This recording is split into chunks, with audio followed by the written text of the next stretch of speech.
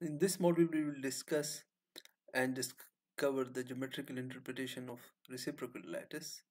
We have seen that uh, a reciprocal lattice is a Fourier transform of a real lattice, but a reciprocal lattice has a deeper connection with a concept which we already discussed, and that concept is that of lattice planes.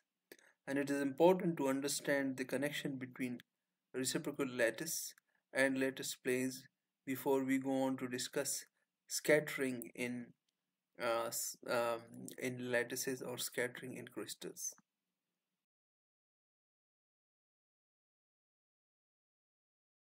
So we start with a bit of geometry. So imagine a vector A with a certain magnitude pointing in a certain direction, uh, and defined with respect to a certain origin O. Uh, Let us define a plane which is perpendicular to this vector A. So if we take any point within the plane, a plane which is perpendicular to this vector A, and find the position of that point, let's say is given by a vector R, then the dot product between the vector A and the dot product and the vector R is simply a constant. Uh, and it doesn't depend where you choose your point within the plane, no matter where this R is, but as long as it is pointing towards any point within the plane, this dot product should give you the same constant. So A dot R is something which is a constant over this whole plane. Why is this the case? You can easily see it. Let's say if R min is the minimum distance between the plane and the origin, then this dot product between A and R is simply given by the magnitude of A multiplied by this minimum distance. And as this minimum distance is going to be the same no matter where you are on the plane, this dot product would give you the same value. So we can say that this dot product, uh, which gives you a constant value, represent a plane, points on planes such that that plane is perpendicular to this vector A. You can also from here find this minimum distance between this origin and the plane using this relation, where C is simply the dot product, and if you divide the dot product by the magnitude of A, you get the minimum distance from the origin to the plane.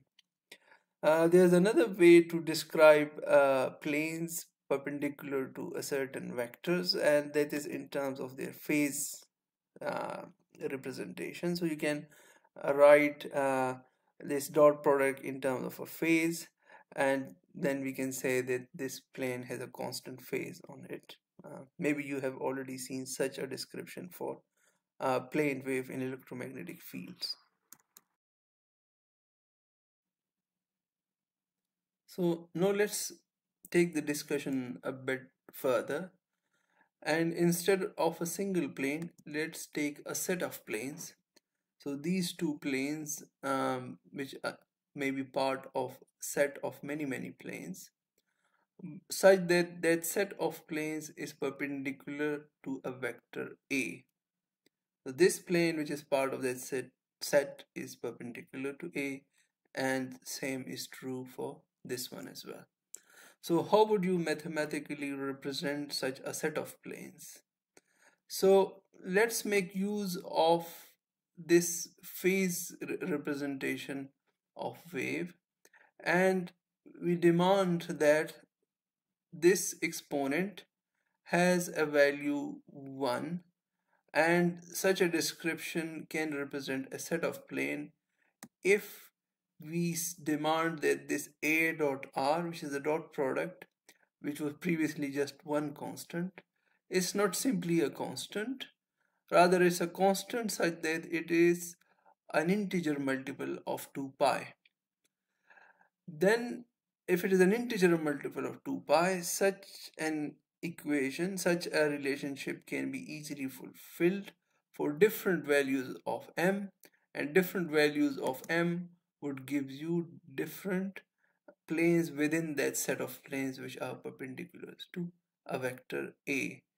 And you can find the minimum distance of, let's say, the mth plane within that set by simply dividing 2 pi m, which is the dot product divided by a, where a is the uh, dimension or the length of the vector A. So let's find the distance d between these two planes, which may be part of a set of planes, where d is the shortest distance between these two neighboring planes. So let's r1 is the position vector within this plane, and r2 is the position vector within this plane. It can be anywhere on this plane, but these two planes are perpendicular to this vector A.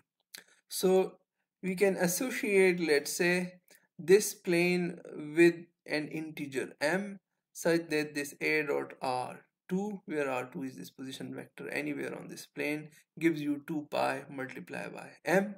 Then the next plane, which is has a position vector r1 on it, it would have a dot product of a with given by 2 pi m plus 1. So if this is the mth uh, plane, this would be the m plus 1 plane, and so on and so forth. So we found the two neighboring planes, the dot product of two neighboring planes within a set of planes, and then you can go a bit further and find the minimum distance of plane 1 from the origin, which would be 2 pi m plus 1 divided by the magnitude of A. And similarly, you can find the minimum distance of plane R2 from the origin, which would be simply 2 pi m by A. Now these are the minimum distances. From this you can find, just by subtracting these two, you can find the interplanar distance in this set of planes. Or you can also demand that I have this dot product and this product. Just the difference of these two dot product would be 2 pi. Or you can demand that just subtract these two minimum distances, and this should give me d, where d is the um, interplanar distance. So d, by subtracting here, would be just r min 1 minus r min 2 is simply given by 2 pi by a. So we not only found a nice description for a set of planes, we also find an expression for the interplanar distance for such a set of planes.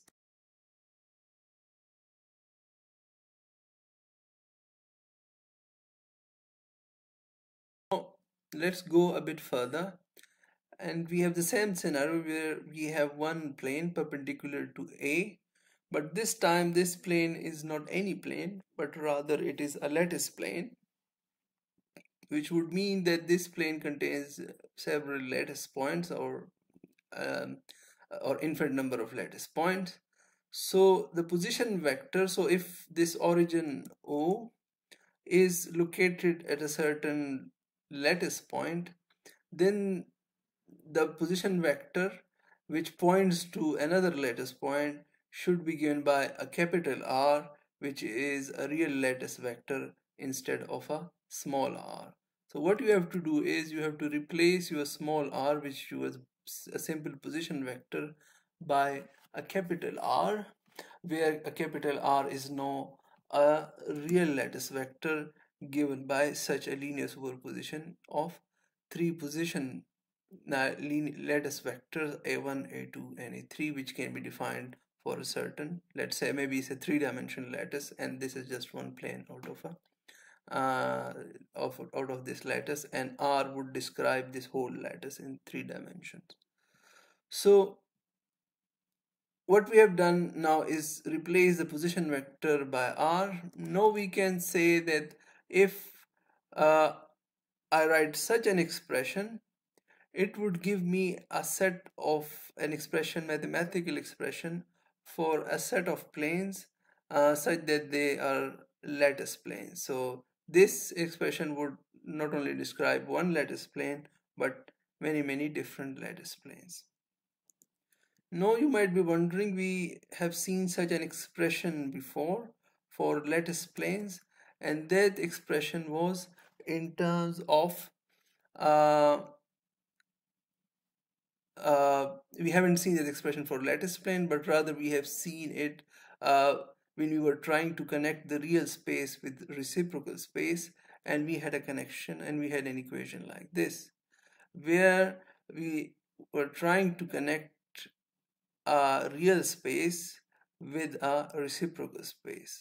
You can see the similarities here. Uh, what we can do now is replace this A by G, and we would have our crystallographic analog for this.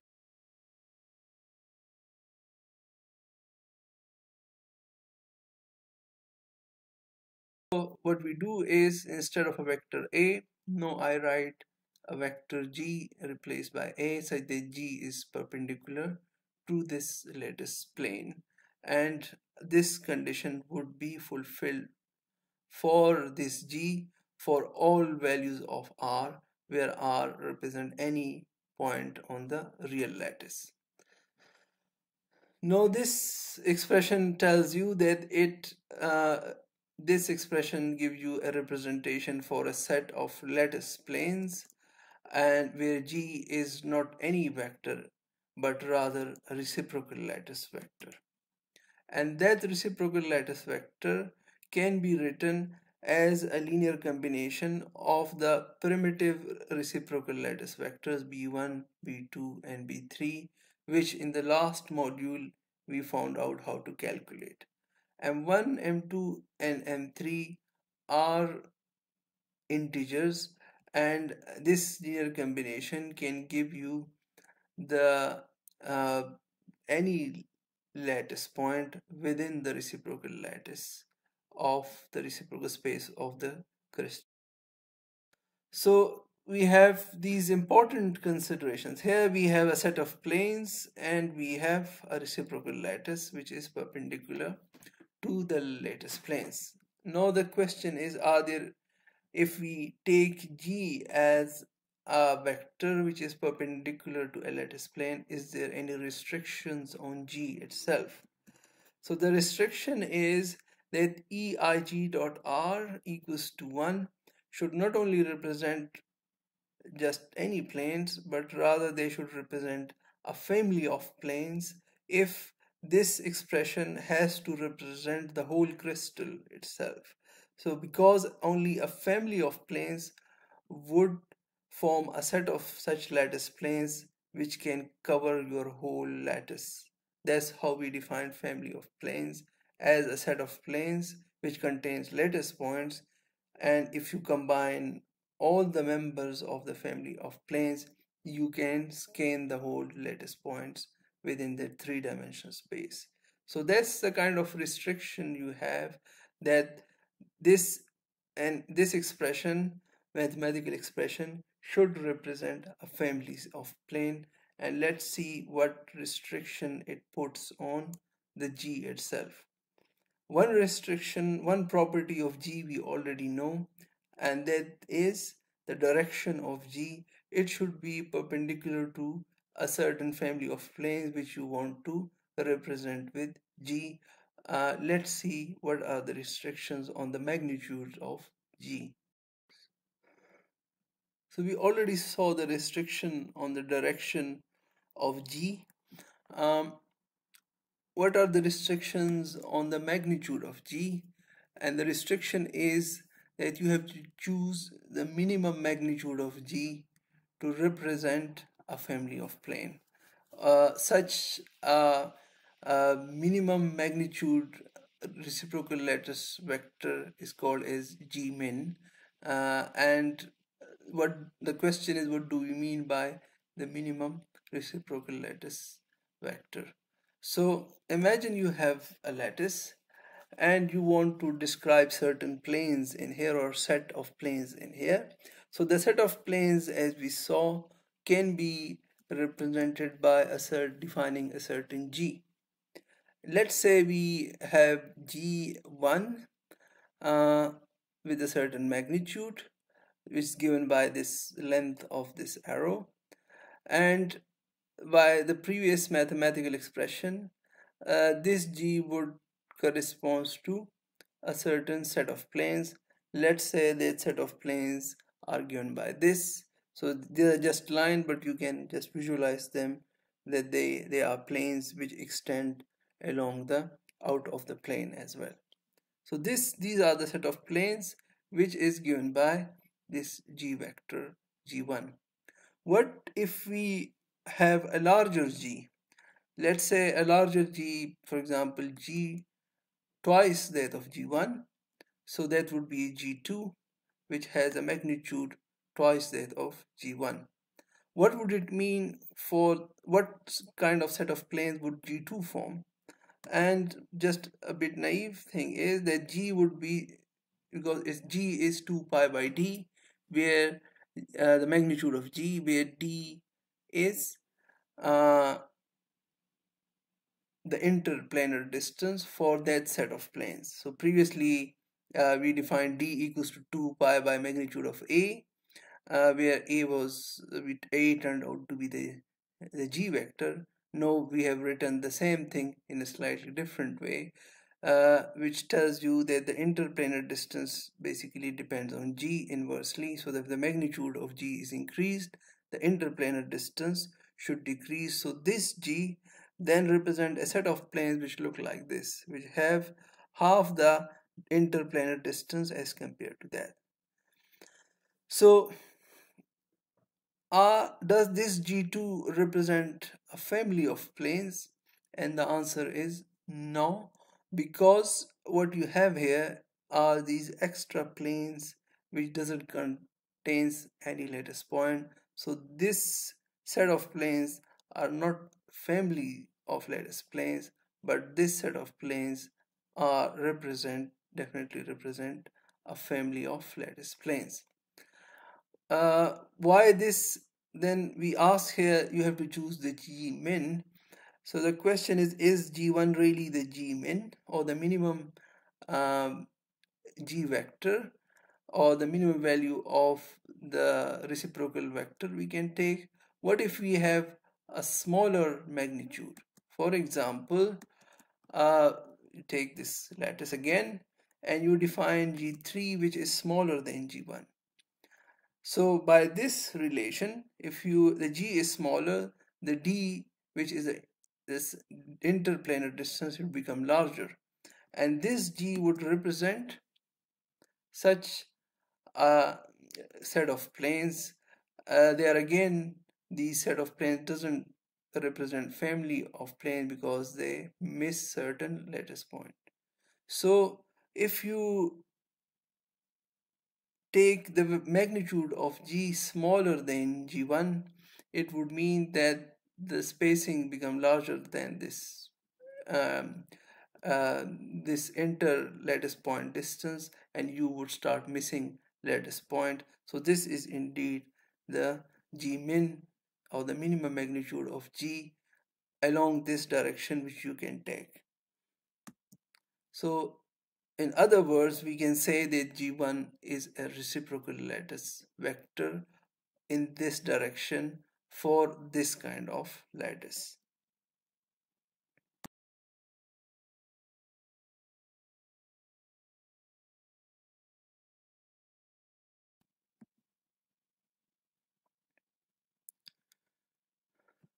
We have already seen one representation or nomenclature of representing lattice planes, which was called as Miller indices. So for example, if you have a plane which cuts these three axes A1, A2, A3, which are the directions defined by the real space vector or real lattice vectors, then you can if you find the intercepts of this plane uh, on these axes, you can find the Miller index of such a plane.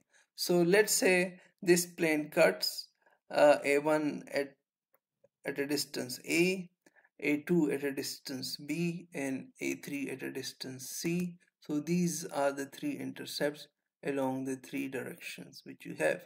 So how do we define Miller indices? Was we take the inverse of that, these numbers, so 1 over A, 1 over B, 1 over C, and these give you certain integers. If they don't give you integers, you have to multiply them by a least common multiple to make them integers.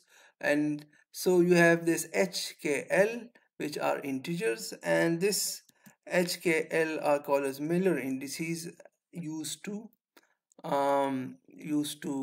label this plane. So you might already be wondering why we are taking an inverse like this, is because these are distances, and if you take the inverse, these are basically units of wave vectors or units in k space rather than real space. So that's why Miller indices really represent uh, distances or wave numbers in reciprocal space. So what is the connection of these three numbers with our reciprocal lattice vector defined like this? So because you have a1, a2, a3, using this you can also define b1, b2, b3 by the theorem which we described in the last module. And using these b1, b2, b3s, which are the reciprocal lattice vectors, using such a combination you can define any reciprocal vector within the reciprocal space.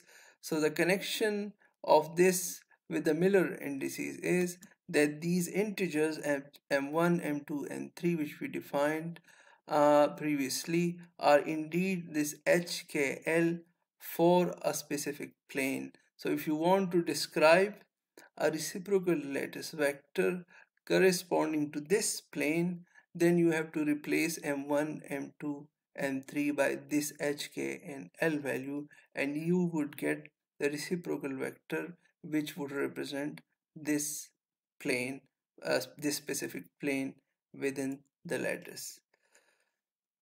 But last slide told us that a reciprocal lattice vector is a vector which is perpendicular to not only one lattice plane, but it is perpendicular to a set of planes or a family of planes.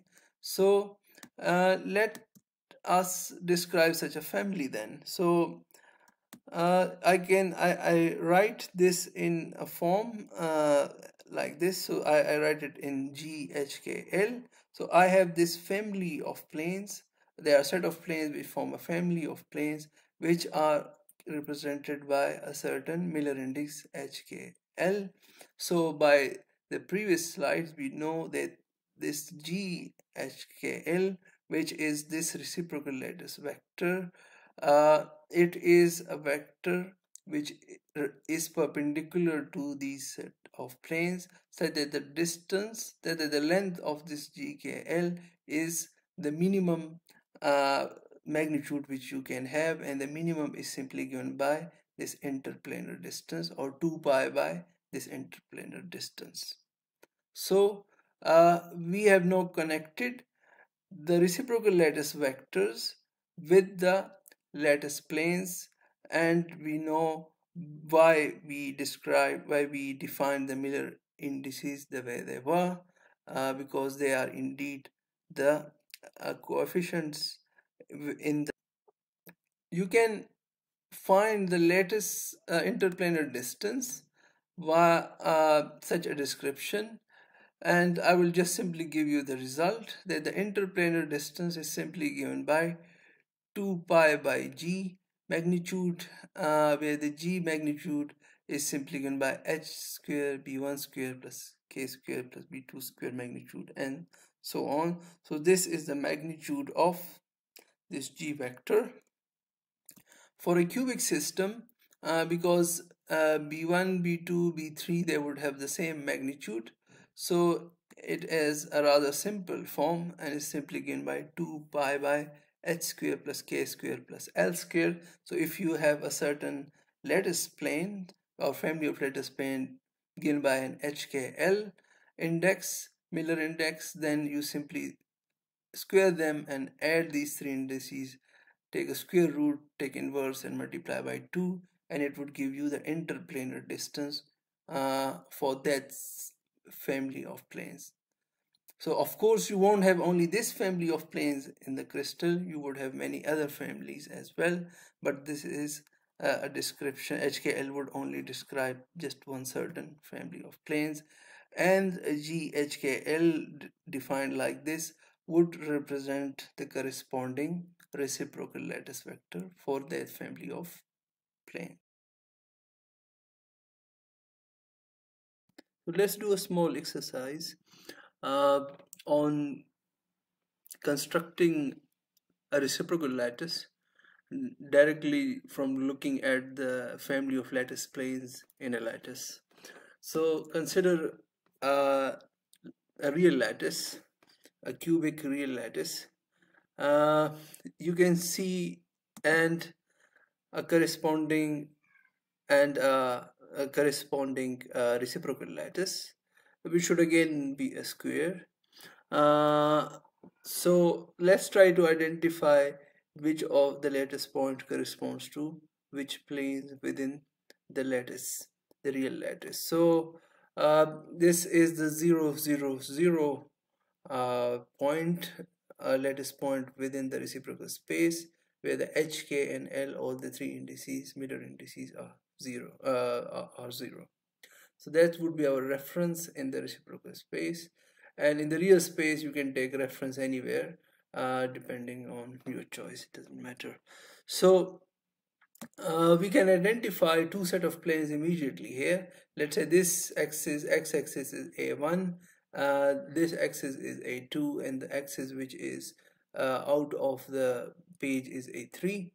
Then these set of planes which are vertical, if you start from an origin and you go towards right by 1 unit length, you would see that this plane, it cuts this a1 axis. So it would have, these planes would have an intercept given by 1 along a1, and because they are parallel to a2 axis, and if you extend this plane into the z axis as well, which is out of the page, so that's also parallel to the a3, which means that these vertical planes are represented by Miller indices of 1, 0, 0. So you can identify that point 1, 0, 0 along this axis at this location. So this would be our 1, 0, 0 point within the reciprocal space, and that 1, 0, 0 would represent the family of these vertical planes within the real lattice. Similarly, you have this set of planes which are cut along the A2 axis, which so these would represent the 0, 1, 0 set of family of planes, which are these horizontally aligned planes, and in the reciprocal space they would represent it by this point. So which means that each lattice point in the reciprocal space represents family, a whole set of family of planes, not just one plane. Now let's consider these planes, the green planes, which are tilted like this. So let's say if this is my origin, if I go along a1, these slanted planes, they intersect at exactly at one lattice constant, and similarly if I go along this direction, that plane intercept a2 which is in that direction exactly at a distance 1. So this plane has an intercept 1, and because this is parallel to a3, which means that these slanted planes have Miller indices given by 1, 1, 0. So where we describe them in the reciprocal space is by a point this point, which is a 110. So this point would represent such a family of planes within the real lattice. We can keep on constructing more lattice planes. For example, you can have these vertical planes. No, they are repeated after every half the lattice constant. So if you start from a certain lattice constant, you travel half a distance along a1 and you would encounter this plane. So these planes, these vertical planes, they can be represented by uh, a 200 index, because this is the intercept along a1 is 1/2, whose inverse would be 2, and the rest are 0 0. So this is 200. If you don't fully understand it, you should go back to this module 3.3 to understand the indexing of planes, 3.4 to understand the indexing of planes.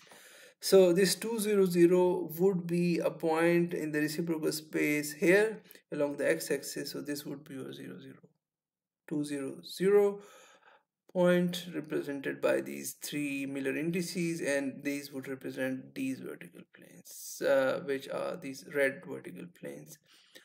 Uh, you can have these horizontal planes, again half a distance apart, and they would be represented by a 0 2 0, because now the periodicity of these is along the a2 axis. So that would be 0 2 0 represented by a point here in the reciprocal space. So that's how you can identify each of these lattice point with a certain planes within the real space. So that's the real space, this corresponding reciprocal space, and each point here represent a certain family of planes within the real space. So there's kind of another way of connecting the real. So just wanted to record a couple of important things about family of planes and their representation in reciprocal space. So just a cubic system, simple cubic system, where you have cubic unit cells shown here, and there's a set of planes in here. These set of planes are represented by the Miller indices 0 1 0, and they represent a family of lattice planes because uh, they fully cover all the lattice point within such a cubic lattice. These are not the only lattice planes, family lattice planes. You can have other lattice plane like a 1 1 0 here as well. So you, which intercept along at 1 along a1, at 1 along a2, and they are parallel to a3, which is into the board. So these are the 1 1 0 plane. As you can see, they also covers all the lattice planes, lattice points. So they are again a family of lattice plane. uh, then you can have a 1 1 1 plane, which cut the lattice vector at the distance 1 along this direction, 1 along that direction, and 1 along this direction. So you have a 1 1 1 plane. You have a family, a whole set of these planes that they cover all the lattice point in a cubic system. So 1 1 1 represent a family of lattice plane in a cubic system.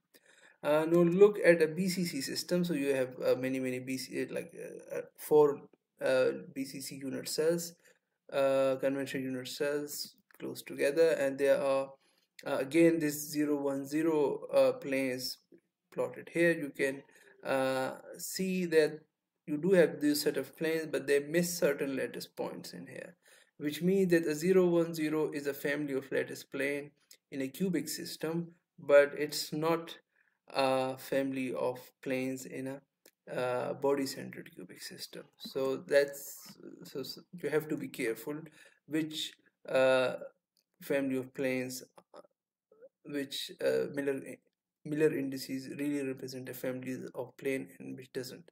In a BCC system like this, a 0 2 0 plane would be indeed a family of lattice planes, because the index is double here, which means that you have one plane in the middle of the unit cell, of the conventional unit cell.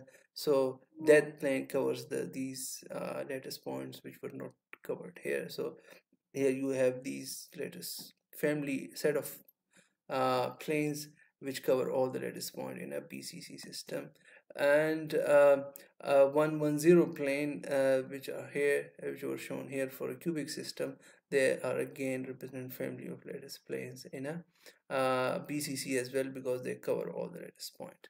So what does this mean? That let's say if a family of lattice plane is let's say a certain combination of these HKLs does not represent a family of planes, like here in a BCC 010 does not represent a family of lattice planes.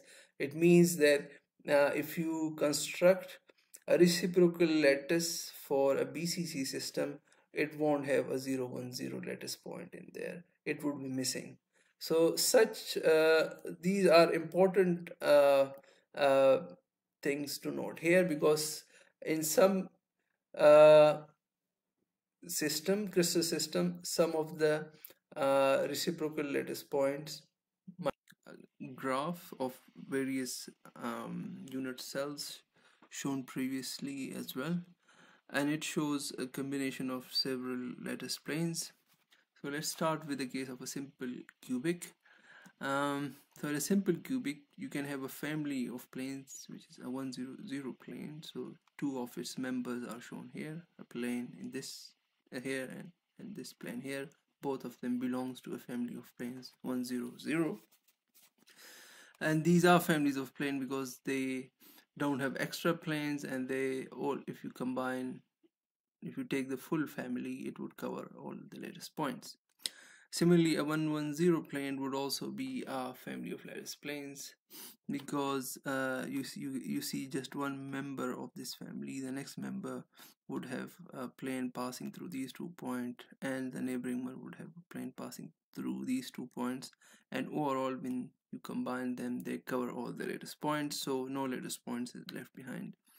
Same is the case for 111. You have a 111 plane here and a 111 plane here, both families of this 111, and you combine all of them, they cover all the lattice points. But now coming to a BCC, in a BCC, a 100 plane, a family of plane, if you consider, it would have this member and this member, but it would not take into consideration, it would leave out this lattice point which is in the center.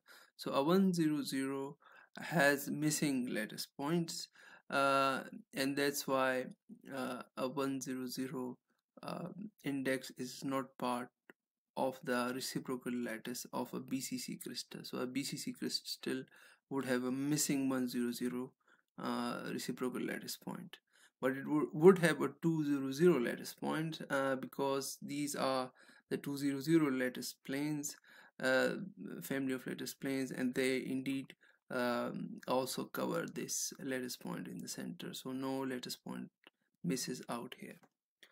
A 100 would be an equally good family of lattice plane for a BCC as well, because it not only covers the atoms, the lattice point at the edges, but also in the center of a body-centered cubic system.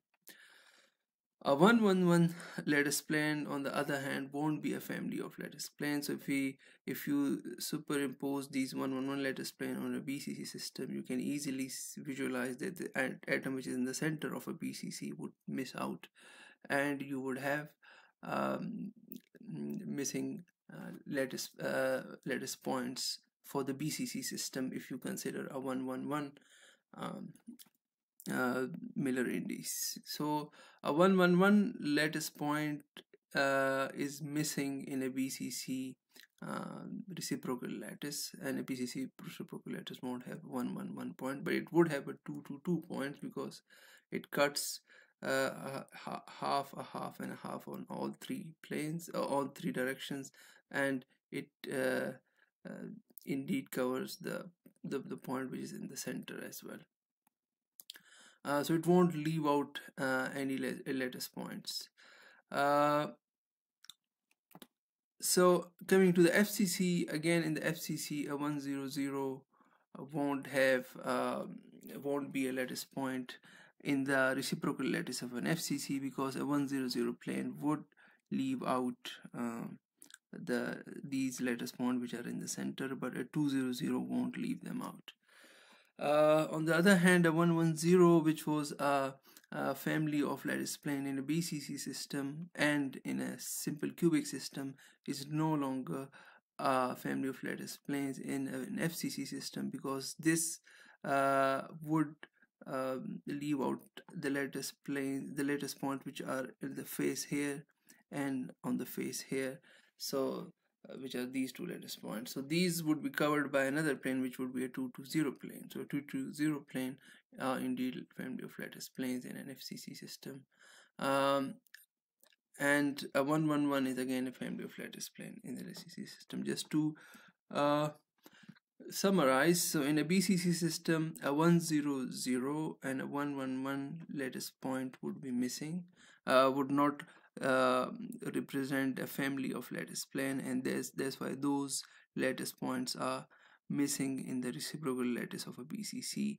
Similarly, in an FCC system, a 100, a 110, and a 222 planes are such that they would uh, uh, miss some of the reciprocal lattice point, and that's why they won't form, they won't be part of the reciprocal lattice of the FCC system. So such lattice points whose family whose planes miss out on lattice points, or these lattice points are called as systematic absences, and they play an important role in identification of crystal structure by X-ray diffraction and other scattering techniques. So that's something which we would cover in detail in the next modules.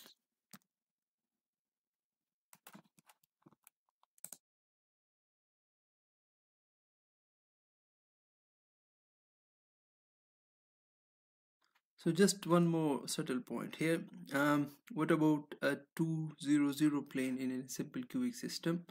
So you can take a 200 set of 200 set of plane in a simple cubic system, but what you would have this extra plane in the center which won't have any lattice point. If you superimpose a 200 set of lattice planes on a simple cubic system, so technically a 200 would not form a family of plane for a simple cubic system, because you have lattice planes which don't have any lattice points. But they are not form of the systematic absences, because they would still cover all the lattice points. So if you combine all the 200 planes, you would cover all the lattice points. So that's a small technical point which you need to understand here in terms of systematic absences. Summarize, uh, you can, here is a table of all the various Miller indices which are possible in cubic systems, and they're arranged in an ascending order by n, where n is simply given by the square sums of the Miller indices. So s square plus k square plus l square, and this ascending order corresponding to these Miller indices. And here are the three cubic system: a simple cubic, a BCC, and an FCC. And with these ticks corresponds, it tells you that uh, these are not the missing in. So all these indices indeed belongs to the cubic system. There's a missing tick here in the BCC, which would mean that the 100 doesn't belong to the BCC system, and it's a systematic absence here. Similarly, a 111 is also a systematic absence in the BCC system, but it's not a systematic absence in an FCC system. So there's kind of an elaborate table which combine the observations from the last two slides, and such a table would be handy to interpret X-ray diffraction data, which we would try to interpret next week. and which tells you about the nature of crystallographic structure of any underlying crystal.